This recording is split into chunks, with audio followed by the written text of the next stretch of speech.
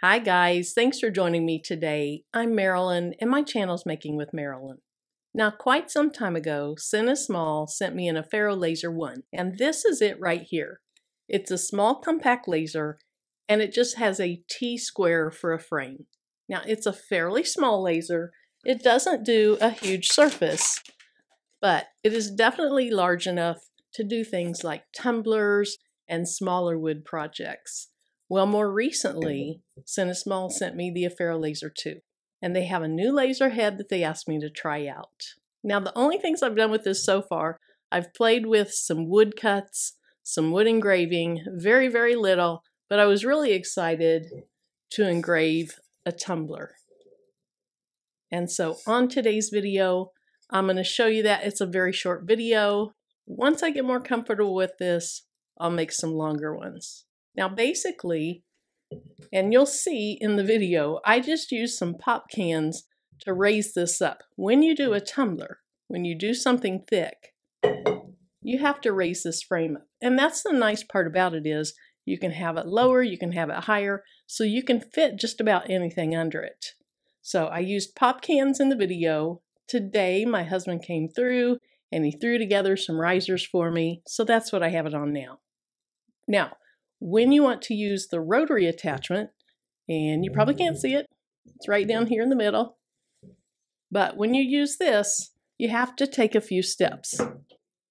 So on the laser, you have an x-axis, and that's going back and forth, side to side, and then you have a y-axis that moves it front to back.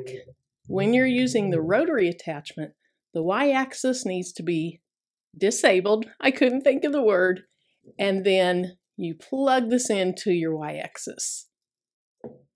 Now on this machine versus the Aufero Laser 1, you actually have two y-axis motors, and so you have to disable both of those, and then you plug your rotary into one of those. Now my tumbler turned out great, but I'm going to have to work on the settings because this took over an hour.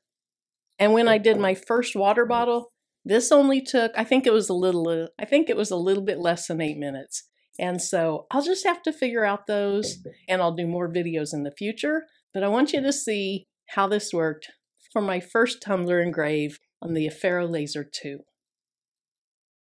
So at this point, I have my design uploaded into the software, and I've decided on my settings. I'm using Lightburn, but there is a free version of software that you can use if you use a PC. Then what you see here is I'm just framing my design. What that means is you're having the laser head go around where your design's going to be to see if your tumbler's in the right place.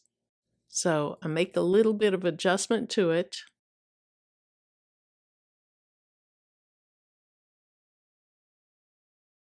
And then I'm going to go ahead and set the laser head down where it needs to be. And so you get this little card, that's your spacer. Now I fumbled around with this for a little while. I didn't do a very smooth job, but in the end, I eventually got it to where I thought it needed to be. The first time I did it, I think it was just too tight down on the card.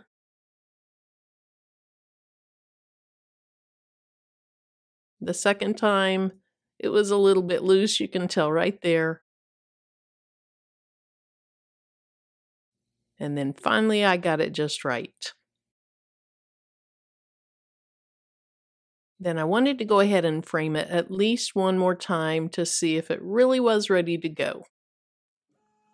When I decided it was, I went ahead and fired it up, and you're seeing this in real time, just for a little bit.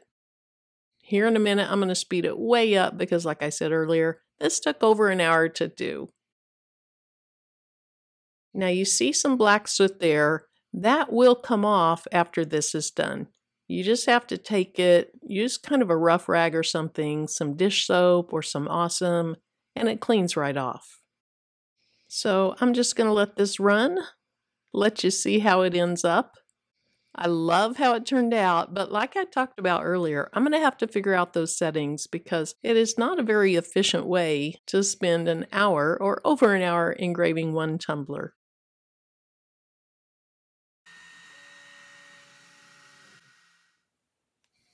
So I'm going to go clean it off and I'll be right back. So here's the final product. The engrave is beautiful. It is really beautiful. And the amount of detail that you see in this, you can really tell it when you see those lips and you see all the little creases in the lips. But the amount of detail is phenomenal. So I'll keep working on the settings. I'll do another video. And until then, bye-bye.